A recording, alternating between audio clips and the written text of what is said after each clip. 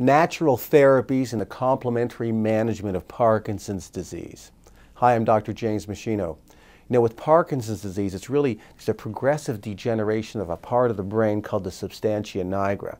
And it's that part of the brain that makes a chemical or a neurotransmitter known as dopamine.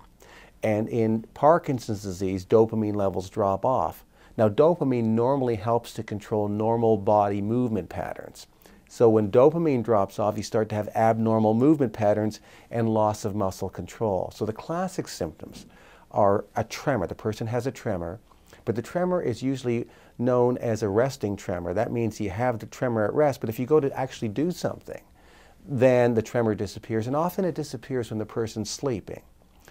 You also will see muscles start to become more stiff and more rigid. Movement patterns become slower.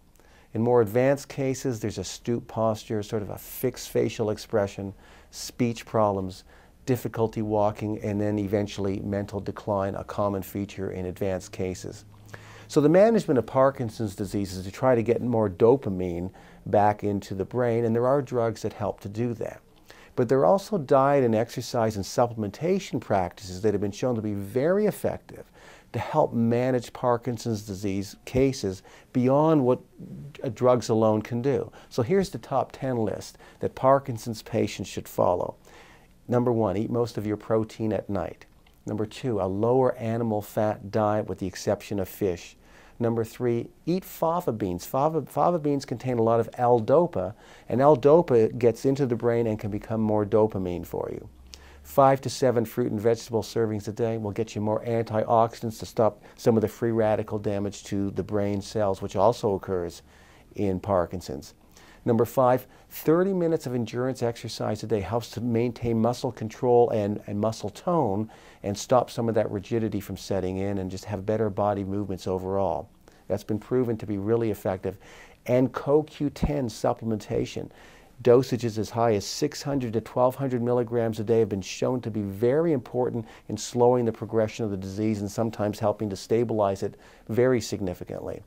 Number 7, a high-potency multivitamin that has 1,000 milligrams of vitamin C, 400 IUs of vitamin E, also a B50 complex in there.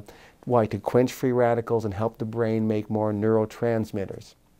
Number 8, the supplement of phosphatidylserine has helped some Parkinson's disease patients.